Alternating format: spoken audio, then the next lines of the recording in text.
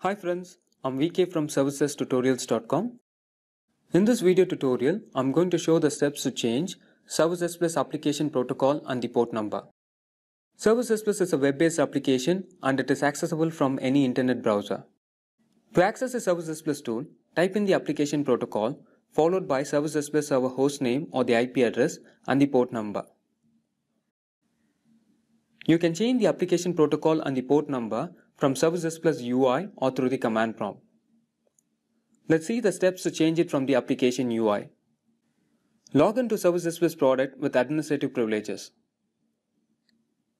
Access the admin tab, find security settings link under general settings.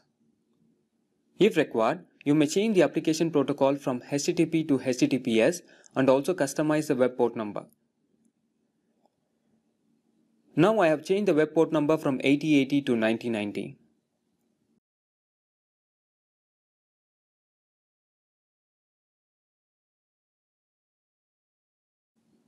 For the changes to take effect, you must restart the ServiceDesk Plus application. The application is now running on port 9090. To change the protocol and the port number from the command prompt, open the command prompt window with administrative privileges. Access the ServiceDesk Plus bin folder and execute change web server port.bat file followed by port number and the protocol.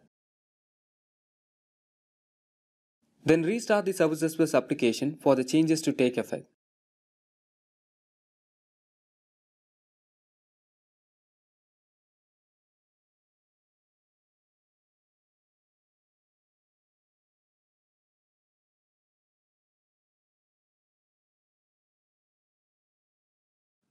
Thank you for watching this video.